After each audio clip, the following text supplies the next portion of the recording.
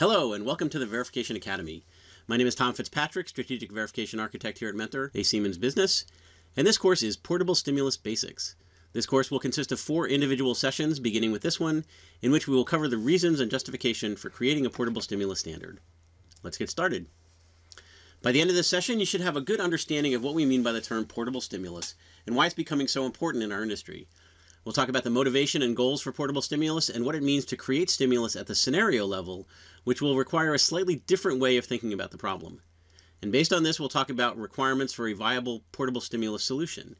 In future sessions, we'll get into specific detail about the new portable stimulus standard from Accelera, and by the end of the entire course, you should be able to see how you'll be able to apply this exciting approach using Mentor's Questa InFact portable stimulus tool to model using the portable stimulus language and also to import information from your existing UVM verification environment and take advantage of InFact's analysis and automation to more efficiently reach your coverage goals on your next verification project. First, a little bit of background. For the past several years, Mentor has commissioned a biannual industry survey to see what issues users are facing. The survey is quite extensive, but one question in particular that we asked is, what is your biggest verification challenge? We separated the responses between ASIC and FPGA teams, and as you can see, by far the most common response was that the biggest challenge was in creating a sufficient number of effective tests to reach coverage closure. And that's not really surprising considering everything that goes into verifying an SoC design today. So to understand why portable stimulus is needed, we have to consider yet again the problem of increasing complexity.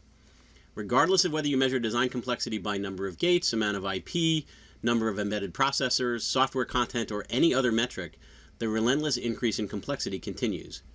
This means that once again, we're at the point where verification needs a productivity boost to be able to keep pace.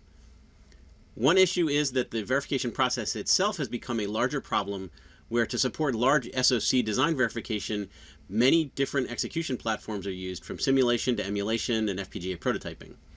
Historically, each of these platforms required a different way of specifying tests, usually written by different stakeholders. We're at the point where productivity demands that we be able to reuse test intent across all these platforms. Just like synthesis enabled the design productivity jump from gate level to RTL, and UVM enabled the verification productivity jump from directed testing to constrained random transaction level testing, the problem of SoC level verification requires a higher level of abstraction, and just like synthesis and constrained random, the use of automation.